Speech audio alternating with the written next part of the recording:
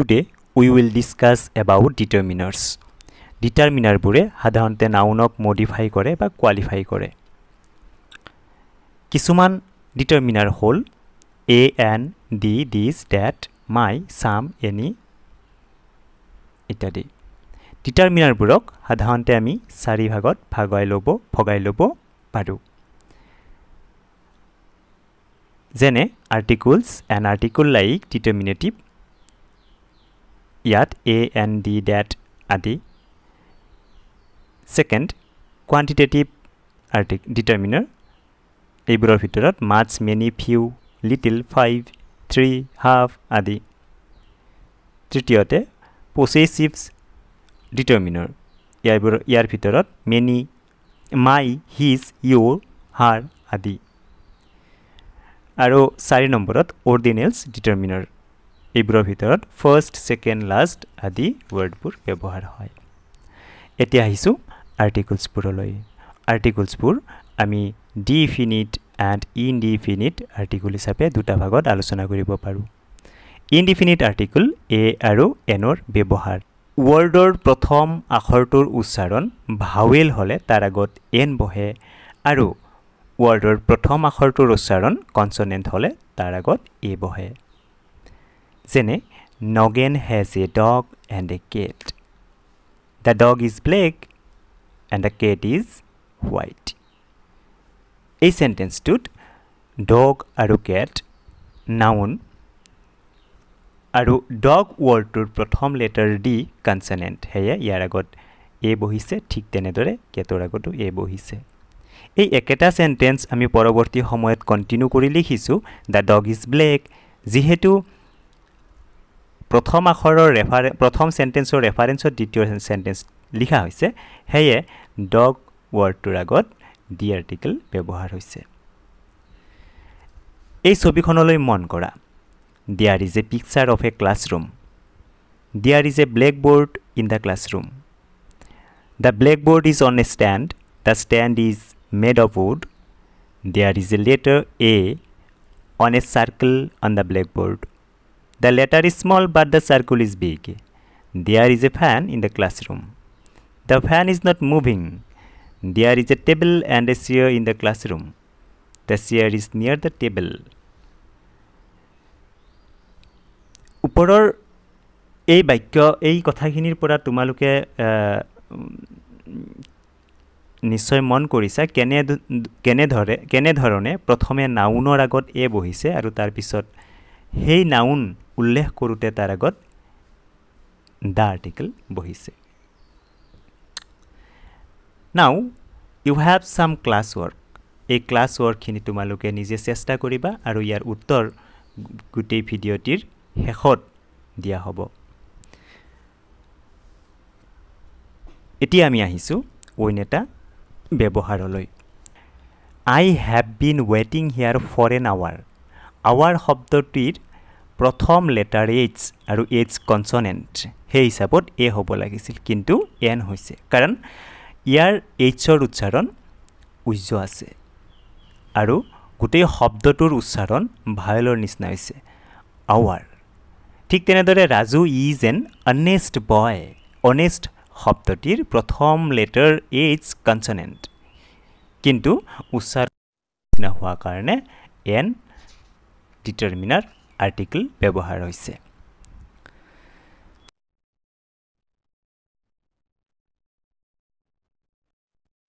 যদি য় বা ৱাব বৰ্ডৰে হয় তেন্তে তাৰ আগত এ আৰ্টিকেল বহে কাৰণ য় আৰু ৱাব কনসনেন্টহে ভাৱেল নহয়।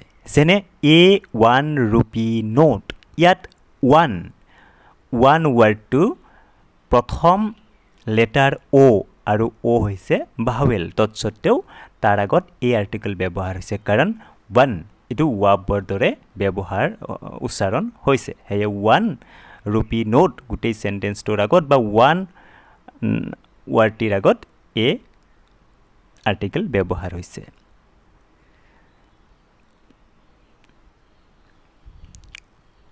Now use of indefinite article a আৰু n. এটা অৰ্থ বুজালে আমি a article ব্যৱহাৰ কৰো।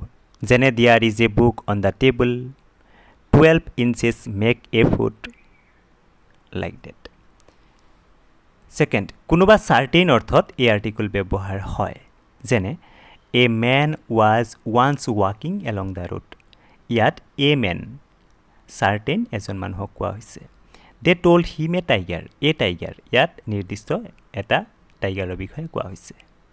প্ৰাণী বা বস্তুৰ গোটেই শ্ৰেণী বা জাতিটোক বুজাবলৈ এই আৰ্টিকেল ব্যৱহাৰ হয় যেনে a cow is useful animal. ইয়াত cow শব্দটিৰে গোটেই cow জন্তুৰ জাতিটোক বুজোৱা হৈছে বা প্ৰাণী জাতিটোক বুজোৱা হৈছে. The dog is always faithful. গোটেই ডগ জাতিটোক বুজোৱা হৈছে বা শ্ৰেণীটোক বুজোৱা হৈছে. A mother always loves her children. কেতিয়াবা প্ৰপাৰ নাউনক কমন নাউন কৰিবলৈ এই আৰ্টিকেল ব্যৱহাৰ হয় যেনে a Daniel has come to understand. ইয়াত ডেনিয়েলৰ অৰ্থ খুব জ্ঞানী মানুহ, a very wise man. So ইয়াত প্ৰপাৰ নাউনটো কি কৰা হৈছে কমন নাউন কৰা হৈছে ডেনিয়েল. নেক্সট আনকাউন্টেবল নাউনৰ আগত এবিধ অৰ্থত এই আৰ্টিকেল ব্যৱহাৰ হয় যেনে gold is a metal means gold is a kind of metal. Water is liquid means water is a kind of liquid. Milk is food means milk is a kind of food. A aru an next a aru an singular countable nounor hoite he byabohar hoy. Plural countable nounor agot dozen, 100, 1000, good many, great many adi thakile obosye plural nounor hoiteu a by an byabohar hobo pare jene I paid 1,000 rupees for this picture. Now use of definite article D. Gold is very expensive these days.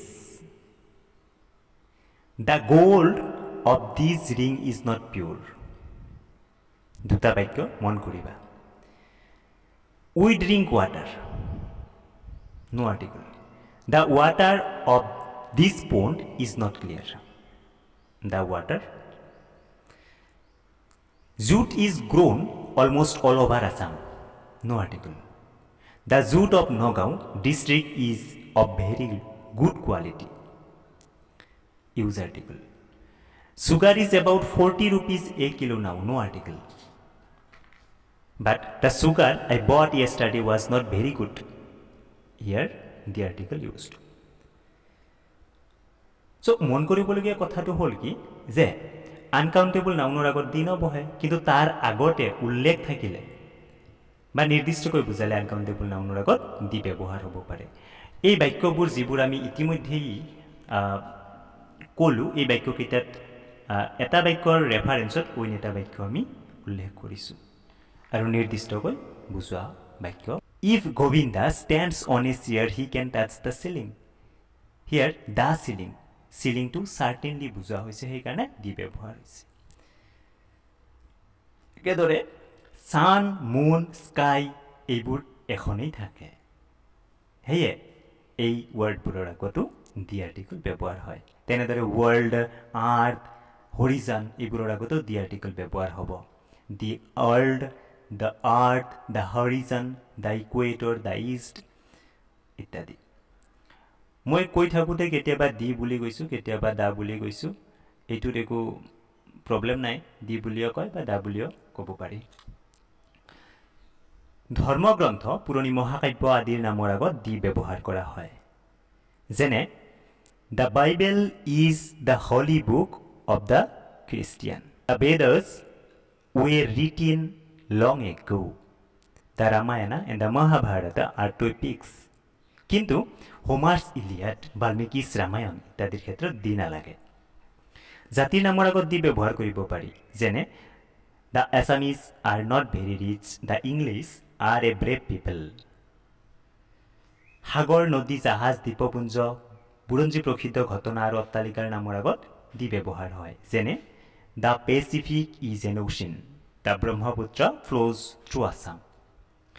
পৰ্বত বা পাহাৰৰ শ্ৰেণীৰ নামৰ আগত দি বহে কিন্তু অকল পাহাৰ বা পৰ্বতৰ নামৰ আগত দি নালাগে The Himalayas are on the north of our country ইয়াত হিমালয়ৰ আগত দি ব্যৱহাৰ হৈছে কাৰণ হিমালয় এটা পৰ্বত নহয় হিমালয় হৈছে পৰ্বত শ্ৰেণী ঠিক তেনেদৰে The Nilgiris are in the South India South India থকা নীলগিৰিও এটা পৰ্বত শ্ৰেণী কেইবাটাও পৰ্বতৰ সমষ্টি কিন্তু মাউণ্ট এভাৰেষ্ট মাউণ্ট ভাৰ্নন এইবোৰৰ আগত দি আৰ্টিকেল নালাগে দেশ বা বিশ্ববিখ্যাত সন্থাৰ সংক্ষিপ্ত নামৰ আগত দি বহে যেনে The USA is a very rich country The UNO looks after world peace কিন্তু UNESCO WHO WHO আদিৰ আগত দি নালাগে কাৰণ এইবোৰ নাম UNESCO WHO আদি কৈ এটা শব্দৰ দৰে উচ্চাৰণ কৰা হয় এতিয়া আমি কিছুমান এক্সেপশ্যনলৈ আলোচনা কৰিম সাধাৰণতে স্কুল কলেজ আলিবাট আদিৰ নামৰ আগত দি আৰ্টিকেল কোনো আৰ্টিকেল নবহে